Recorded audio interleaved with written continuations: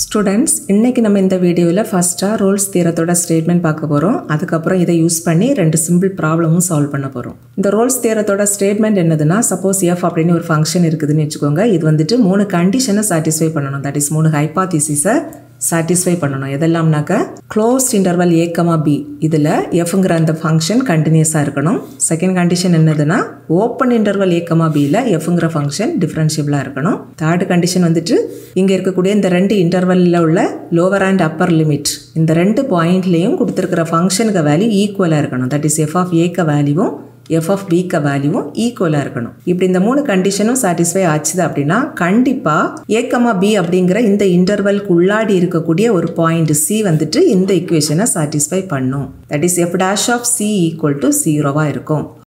That is f of x equal to 0 அப்படினு ஒரு equation இருக்குதுன்னு வெச்சுக்கோங்க. இந்த ஈக்குவேஷனை சால்வ் பண்றப்ப நமக்கு x ஓட ரூட்ஸ் கிடைக்கும். சப்போஸ் இந்த ஈக்குவேஷனோட ரூட் வந்துட்டு 2 னு வெச்சுக்கோங்க. அப்படினாக்க கண்டிப்பா அந்த 2 அப்படிங்கற இந்த எலிமெண்ட் இந்த ஈக்குவேஷனை satisfy பண்ணும். That is இங்க x க்கு பதிலா இந்த 2 கொண்டு சப்ஸ்டிட்யூட் பண்றப்ப நமக்கு இதோட வேல்யூ ஈக்குவல் டு இந்த ரைட் ஹேண்ட் சைடு அப்படினே கிடைக்கும். அதுதான் மீனிங்.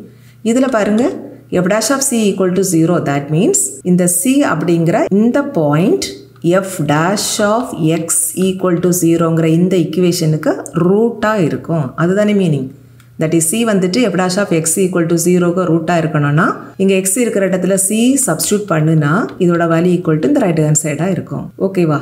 சோ இந்த மூணு கண்டிஷனையும் f satisfy பண்ணிச்சு அப்படினா கண்டிப்பா இந்த ஓபன் இன்டர்வல் a, b க்கு உள்ளாடி ஏதோ ஒரு பாயிண்ட் ஆவது f dash of x equal to 0ங்கற இந்த ஈக்குவேஷனுக்கு ரூட்டா இருக்கும். அதுதான் இந்த ரோல்ஸ் தியரத்தோட ஸ்டேட்மென்ட். ஓகே. இங்க நமக்கு ரெண்டு விதமா क्वेश्चंस கேட்கலாம். ஒன்னு வந்துட்டு using Rolle's theorem find the value of c அப்படி கேட்கலாம். அல்லது verify Rolle's theorem அப்படினு கேட்கலாம். எப்படி கேட்டாலும் நீங்க ஒண்ணு போல செய்தா போதும். That is first இந்த மூணு கண்டிஷனும் satisfy பண்ணிருக்குதான்னு செக் பண்ணனும். அடுத்து இந்த c க்கு வேல்யூ இத தான் நம்ம அடுத்து கண்டுபிடிப்போம். இது கண்டுபிடிக்கிறதுக்கு என்ன செய்யணும்னா f of x க்கு வேல்யூ எப்போதுமே क्वेश्चनல கொடுத்திருப்பாங்க.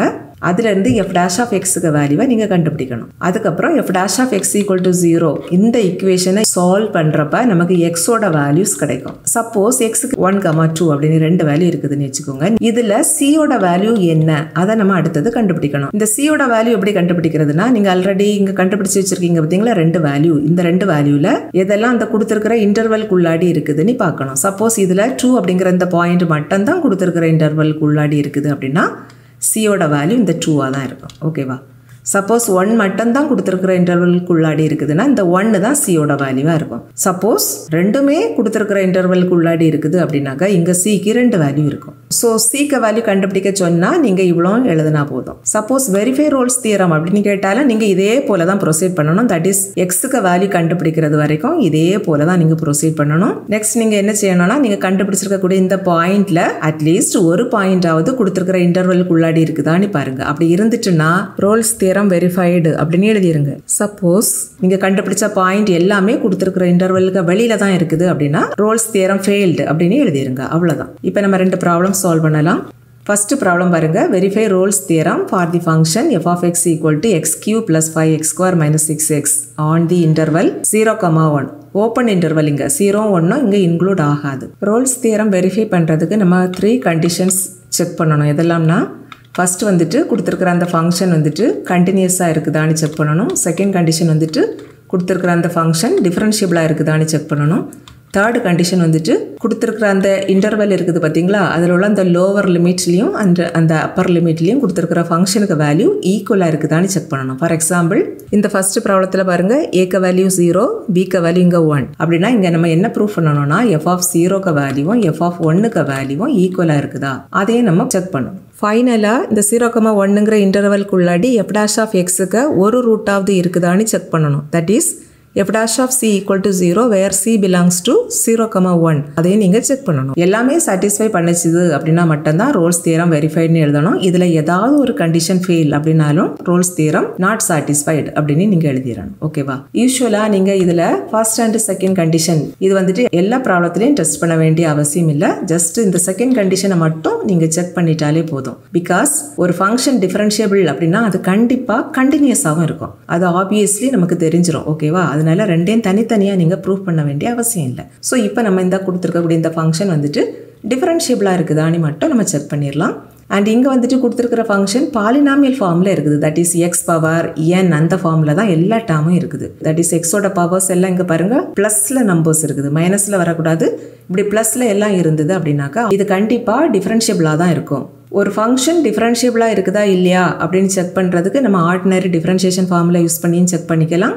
அல்லது ஃபங்க்ஷன் ரொம்ப டிஃபிகல்ட்டியாக இருந்தது அப்படின்னா டெரிவேட்டிவ்குள்ள formula that is F dash of X equal to limit H tends to 0 of f of x plus h minus f of x divided by h இந்த formula use பண்ணியும் நீங்கள் f டாஷுக்கு வேல்யூவை கண்டுபிடிக்கலாம். இதில் f of x வந்து polynomial ஃபார்மில் இருக்குது. So ரொம்ப ஈஸியாக நம்ம f டாஷுக்கு வேல்யூவை கண்டுபிடிச்சிடலாம். That is f dash of எக்ஸுக்கு வேல்யூ இங்கே என்ன வரும் பாருங்க. ஃபர்ஸ்ட் டைம் x பவர் 3 அதோட differential value 3 into x power 2 because x power என்னோட differentiation formula n into x power n minus 1. So இங்கே x power 3க்கு differential value 3x ஸ்கொயர்னு கிடைக்கும். தென் ப்ளஸ் செகண்ட் டைமில் பாருங்க 5ம் x ஸ்கொயராக இருக்குது, ரெண்டா ப்ராடக்ட்ல இருக்குது. ஸோ ஃபர்ஸ்ட் அந்த கான்ஸ்டன்ட் 5 எழுதிக்கலாம். அதுக்கப்புறம் இந்த x ஸ்கொயருக்கு டிஃபரன்ஷியல் வேல்யூ எழுதணும். இதோட value 2 into x power 1 that is 2x. then அடுத்த term minus 6 into x power 1 இருக்குதா, 6 constant x variable. constant and variable productல இருந்ததுன்னா first constant எழுதிக்கணும். then x க்கு differential value with respect to same variable x அப்படின்னா 1 தான். that is 3x square plus 10x minus 6 னு கிடைக்கும். and இந்த function இந்த இன்டர்வல்ல டிஃபரன்ஷியபிளா இருக்குதா இல்லையா அப்படின்னு செக் பண்றதுக்கு நம்ம என்ன செய்யணும்னா இந்த இன்டர்வல்குள்ளாடி இருக்கக்கூடிய எல்லா பாயிண்ட்லயும் இந்த f dash of x வந்துட்டு எக்ஸிஸ்டா இருக்கணும். தட் இஸ் ஃபைனைட் வேல்யூவா இருக்கணும். இன்ஃபினிட்டி அதோட ஆன்சரா வரக்கூடாது. நீங்க இந்த 0,1க்குள்ளாடி இருந்து எந்த பாயிண்ட் எடுத்தாலும் தட் இஸ் 0.1 0.15 0.2 எந்த வேல்யூ தான் நீங்கள் எடுத்து இங்கே எக்ஸ் இருக்கிற பிளேஸ்ல எல்லாம் சப்ஸ்டியூட் பண்ணுங்க, உங்களுக்கு ஒரு ஃபைனைட் வேல்யூ தான் வரும், இன்ஃபினிட்டின்னு வராது. ஸோ கொடுத்துருக்கிற இன்டர்வல்குள்ளாடி கண்டிப்பாக எஃப் ஆஃப் எக்ஸ் வந்துட்டு டிஃப்ரென்ஷியபிளாக இருக்கும். ஓகே, எப்போதுமே நீங்கள் கொடுத்துருக்கக்கூடிய ஃபங்க்ஷன் இதே போல் பாலினாமியல் ஃபார்மில் இருந்தது அப்படின்னாக்க சிம்பிளி நீங்கள் என்ன எழுதுனா போதும்னா here F of X continuous and also F of X டிஃபரன்ஷியபிள்னு எழுதிட்டா போதும். தேர்டு கண்டிஷன் மட்டும் இங்கே வெரிஃபை பண்ணால் போதும். புரியுதாம்மா? ஸோ இங்கே எஃப் ஆஃப் எக்ஸ் கண்டினியூஸாக இருக்கும் and also F of X டிஃபரன்ஷியபிளாகவும் இருக்கும். அடுத்து நம்ம தேர்டு கண்டிஷன் சாட்டிஸ்ஃபை பண்ணுதான்னு பார்க்கலாம். இங்கே தேர்ட் கண்டிஷன் என்னதுன்னா F of 0 equal to F of 1 வேல்யூவானு check பண்ணணும். இதுதான் F of X value. So F of 0 கண்டுபிடிக்கிறதுக்கு என்ன செய்யணும், இங்கே எக்ஸ் இருக்கிற பிளேஸ்ல எல்லாம் 0னு சப்ஸ்டியூட் பண்ணணும். அப்போ ரைட் சைடு ஃபுல்லாக 0 மாறிடும். அடுத்தது எஃப் ஆஃப் 1க்கு வேல்யூவை கண்டுபிடிக்கணும். இந்த எஃப் ஆஃப் 1 வேல்யூ கண்டுபிடிக்கிறதுக்கு இங்கே எக்ஸ் இருக்கிற பிளேஸ்ல எல்லாம் 1 1 1 அப்படின்னு சப்ஸ்டியூட் பண்ணணும். அப்போ ரைட் சைடு வேல்யூ எப்படி வரும் பாருங்க, 1 cube அதோட value 1 plus 5 into 1 square that is 5 into 1 வரும், அதோட வேல்யூ 5. தென் மைனஸ் 6 into 1னா 6 தான். இதை நம்ம ஆட் பண்ணோம்னா 0 தான் கிடைக்கும். So here F of 0 equal to F of 1. So 3 கண்டிஷனும் satisfy ஆகியாச்சு.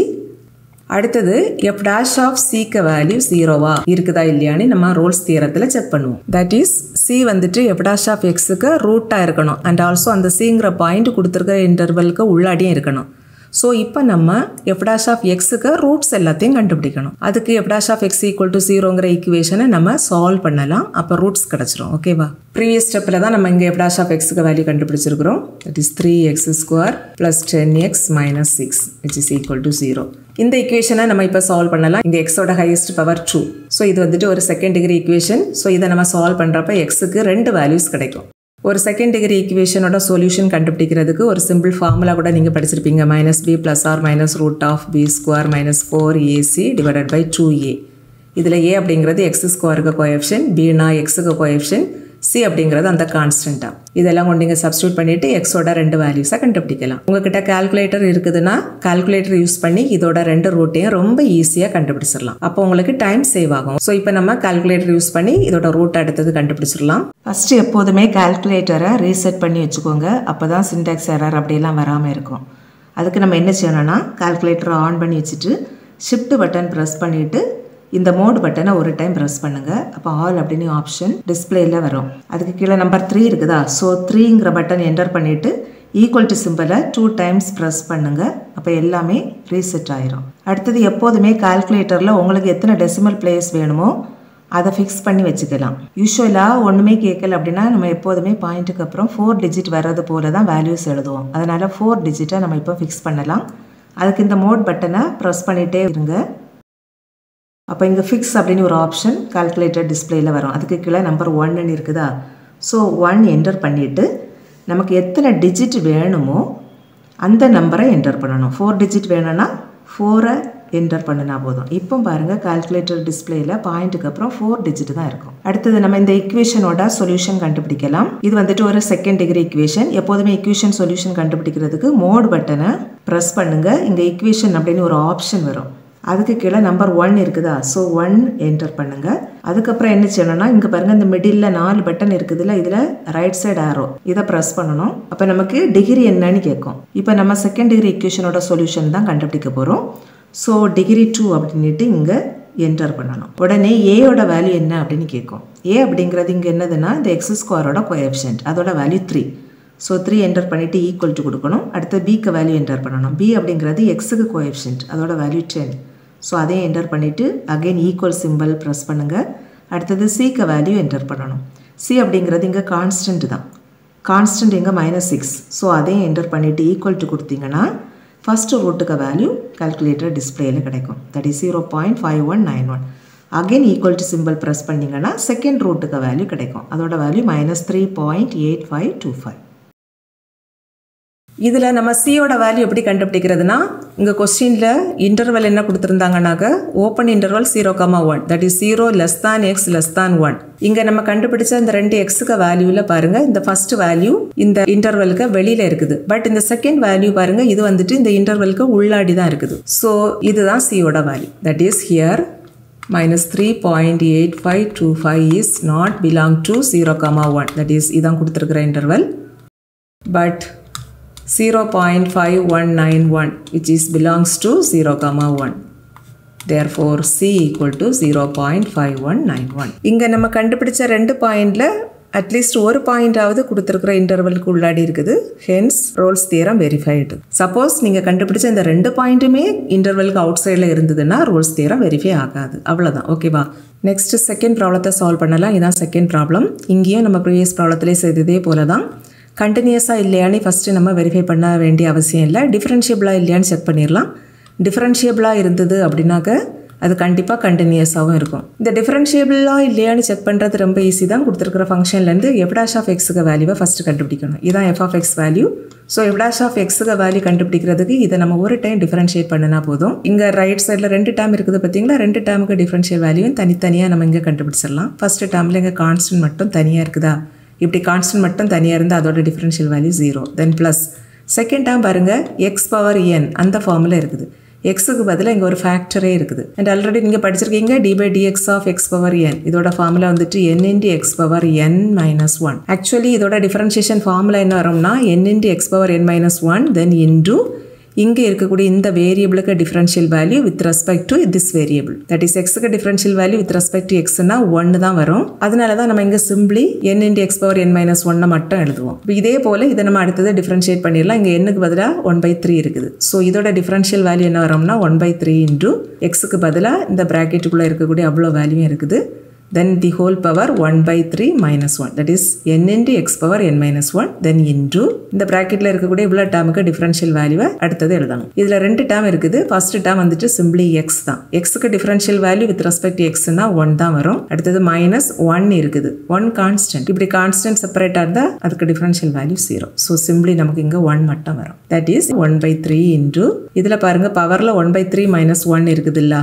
இதை நம்ம சிம்பிளிஃபை பண்ணிடலாம். இதில் ஃப்ராக்ஷனில் நம்பர் இருக்கிறதுனால இதை சிம்பிளிஃபை பண்ணுறதுக்கு யூஸ்வலாக நம்ம என்ன செய்வோம்னா 2க்கு டினாமினேட்டரையும் ப்ராடக்ட் பண்ணி இங்கே டினாமினேட்டரில் எழுதணும். அதுக்கப்புறம் அப்படி கிராஸாக மல்டிப்ளை பண்ணி நியூமரேட்டரில் எழுதணும். ஃபர்ஸ்ட் டேர்முக்கு டினாமினேட்டர் 3 பட் செகண்ட் டேர்முக்கு டினாமினேட்டரில் ஒன்றுமே இல்லைன்னா அது 1 தான். ஓகேவா.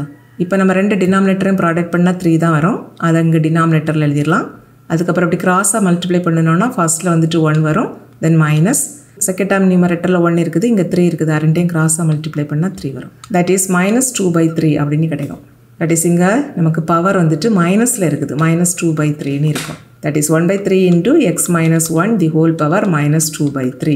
எப்போதுமே ஒரு வேல்யூக்கு பவர் மைனஸில் இருந்தது அப்படின்னா அதை ப்ளஸ் ஆக்குறதுக்கு ஜஸ்ட் அதை நம்ம ரெசிப்ரோக்கல் எழுதினா போதும். That is x⁻n. இதை நம்ம எப்படி எழுதிடலாம்னா 1/x⁻ + n இப்படி எழுதலாம்.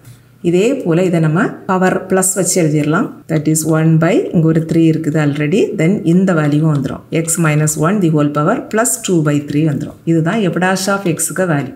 அண்ட் இங்கே கொடுத்துருக்கிற இன்டர்வல் பாருங்கள், க்ளோஸ்ட் இன்டர்வல் 0,2. இப்போ நம்ம இந்த இன்டர்வல்குள்ளாடி f' ஆஃப் எக்ஸுக்கு வேல்யூ எக்ஸிஸ்டாக இருக்குதான்னு பார்க்கணும். எக்ஸிஸ்ட் மீன்ஸ் ஒரு ஃபைனைட் வேல்யூவாக இருக்கணும், இன்ஃபினிட்டி வரக்கூடாது. அதுக்கு நீங்கள் இங்கே இருக்கக்கூடிய எல்லா பாயிண்ட்டையும் ஒன்றா கொண்டு இங்கே எக்ஸுக்கு சப்ஸ்டியூட் பண்ணிட்டு இருக்க வேண்டிய அவசியம் இல்லை. இதை வந்துட்டு நம்ம ரொம்ப ஈஸியாக செக் பண்ணிடலாம். அதுக்கு நீங்கள் என்ன செய்யணும்னா, எப்போதுமே இந்த f' ஆஃப் எக்ஸ் இந்த வேல்யூவில் டினாமினேட்டரில் எக்ஸுக்கு என்ன வேல்யூ சப்ஸ்டியூட் பண்ணுனா டினாமினேட்டர் 0 வருதுன்னு பாருங்கள். பிகாஸ் எனிதிங் பை 0 தான் இன்ஃபினிட்டி. அப்போ டினாமினேட்டர் 0 வந்தது அப்படின்னா மட்டும்தான் இன்ஃபினிட்டி வரதுக்கு பாசிபிள் இருக்குது. ஸோ எக்ஸுக்கு என்ன வேல்யூ போட்டால் இன்ஃபினிட்டி வருதுன்னு பாருங்க. அந்த பாயிண்ட்ல மட்டும் எக்ஸிஸ்ட் ஆகாது, மீதி எல்லா பாயிண்ட்லையும் f' ஆஃப் எக்ஸ் எக்ஸிஸ்டாக இருக்கும். இங்கே பாருங்க டினாமினேட்டரில் ஒரு ஃபேக்டர் இருக்குது x மைனஸ் 1. இதில் எக்ஸுக்கு 1 போட்டால் என்ன ஆயிரும், டினாமினேட்டரில் 1 மைனஸ் 1ங்கிற ஃபேக்டர் வரும். 1 மைனஸ் 1னா 0, தட் இஸ் டினாமினேட்டர் 0 ஆயிரும். ஸோ எக்ஸுக்கு 1 சப்ஸ்டியூட் பண்ணுறப்ப நமக்கு f' ஆஃப் எக்ஸுக்கு வேல்யூ என்ன வரும்னா 1/3 into 0 வரும். 3 into 0னா 0 தான், தட் இஸ் இன்ஃபினிட்டி ஆயிரும். ஸோ எக்ஸ் ஈக்குவல் டு 1ங்கிற பாயிண்ட்ல மட்டும் தான் f' ஆஃப் எக்ஸ் இங்கே எக்ஸிஸ்ட் ஆகாது, இன்ஃபினிட்டி ஆயிரும். அண்ட் இந்த 1 அப்படிங்கிற பாயிண்ட் பாருங்க கொடுத்துருக்கிற இன்டர்வலுக்கு உள்ளாடி வருது. 0க்கும் 2க்கும் இன் பிட்வீன் தான் 1 வரும். ஸோ இந்த 1ங்கிற பாயிண்ட்ல மட்டும் நாட் எக்ஸிஸ்டாக இருக்கும். மீதி எல்லா இடத்துலையும் f' ஆஃப் எக்ஸுக்கு வேல்யூ எக்ஸிஸ்டாக இருக்கும். ஸோ இங்கே நம்ம என்ன எழுதணும்னா f ஆஃப் எக்ஸ் வந்துட்டு not differentiable at x equal to 1. கொடுத்துருக்கிற அந்த இன்டர்வல்குள்ளாடி இருக்கக்கூடிய எல்லா பாயிண்ட்லேயும் டிஃபரன்ஷியபிளாக இருந்தால் தான் நம்ம அதை டிஃபரன்ஷியபிள் ஃபங்க்ஷன்னு சொல்லுவோம். இங்கே ஒரு பாயிண்டில் டிஃபரன்ஷியபிளாக இல்லை, அதனால இந்த ஃபங்க்ஷன் இந்த இன்டர்வல்குள்ளாடி டிஃபரன்ஷியபிளாக இருக்காது. ஸோ ஒரு கண்டிஷன் சாட்டிஸ்ஃபை பண்ணலை அப்படின்னாலே நம்ம என்ன சொல்லிடலாம், ஈஸியாக ரோல்ஸ் தியரம் வெரிஃபை பண்ண முடியாது அப்படின்னு எழுதிடலாம். அவ்வளோதான். ஓகேவா?